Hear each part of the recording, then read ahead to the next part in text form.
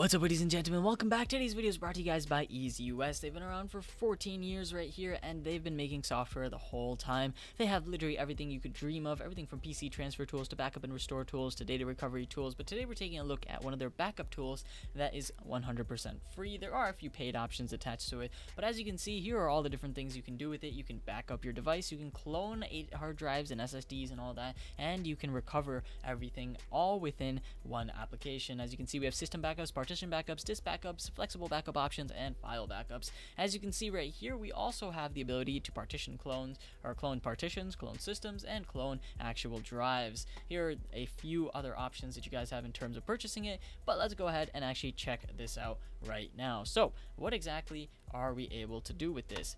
As you can see, we have our disk partition backup, a system backup, file backup, email backup, and a smart backup. Alright, so as you guys can see, I'm going to go ahead and attempt this right now. So there's an option for system transfer, but some of these options are locked. You do have to go ahead and purchase it. But with that said, let's see what we can do. Let's jump into one of these disks, and as you can see, I have multiple hard drives on here in multiple versions, and you can select one right here, and you can back it up to another drive. You simply hit browse, and then you choose where you want, and you can choose its name. There's also an idea where you can go and use image reserve, and you can go ahead and schedule it so it happens automatically on its own every once in a while, so you don't forget to back up your very important files. Now, there's options here as well. As you can see, we got ourselves the compression rate. So if you want a bigger file, you obviously want no compression, and if you want a smaller file, you can set it to normal, and there's also medium as well. Now, the downside to compression is sometimes files might get messed up a little bit, sometimes you might lose things, so I would suggest if your computer can handle it, keep it on normal, don't keep it on high, but you know, who knows how much disk space you have, that's up to you. Now, taking a look at one of my favorite features here, we got ourselves backup encryption. Now, this is pretty important in case you want to make sure that no one ever can touch your files without a password, and I would suggest making your password pretty hefty, maybe a sentence, maybe something very long. The longer it is, the harder it is to, guess and whatnot. So keep that in mind as well, but at the same time, don't forget your password, because once something is encrypted, it's locked forever, so remember all that. Now, there's also performance, so if you have an older system, you can choose to set this to low, and if you got a better system, you can choose to set it to high, and it also depends on how important your backup is. Like, if you're not doing anything else on your computer, then set it to high and have all your resources go towards that. But if you're doing like a 10 million things on your build, like I'm doing, then of course, that's probably not a good idea. There's also network transfer speed, so fast internet, slow internet, same old, same old. Now, some of the more premium features, we got email notifications, so this is pretty important as well. A lot of people like notifications when they go ahead and do their backups, because it happens in the background, you might forget about it and something might get corrupted, or there might be an error in the log. You might not check it, and then lo and behold, you need to restore a backup, and all of a sudden your backup is corrupted, or it doesn't work, or if you haven't backed up in 2 years and you didn't even realize it. So email backups are pretty important as well. Here's custom commands. We also have offsite copy, file excursions, and there's a few advanced options, and that's about it. We're gonna hit save, and as you can see, to basically go and do this, I'm gonna do a smaller file. I am not backing up my system. That would take like 3.5 years right now. I don't have time for that. But you can also go ahead and back up your entire system. As you can see, here is all of Windows 10, and it will go through and pull all the files from all the different drives you have. As you can see, I have a combined worth of 476.50 gigabytes worth of stuff, so that's not easy to back up, but I mean, you guys should definitely do it, and I will too eventually as well. But to do that within like 2 minutes is like impossible.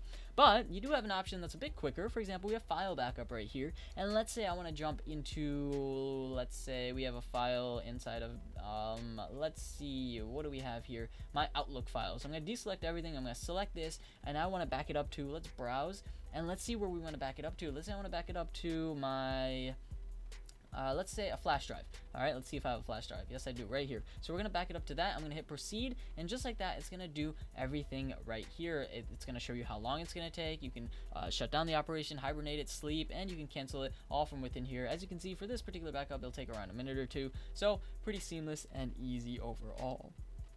Now, a few other options that we have, one of my favorite ones is, of course, the system clone option and the clone option. So let's say you have a hard drive that's about to fail or something of those sorts, right? And I went ahead and canceled this since we don't really need to see it. You guys get the point. But as you can see, all you would have to do is simply select the hard drive you want to clone, and then you would select what you want to clone it to. Let's say it's one of these other drives. You would hit next, select one of those, and afterwards it would make an exact replica of every single thing on that particular drive onto the next one. How cool is that?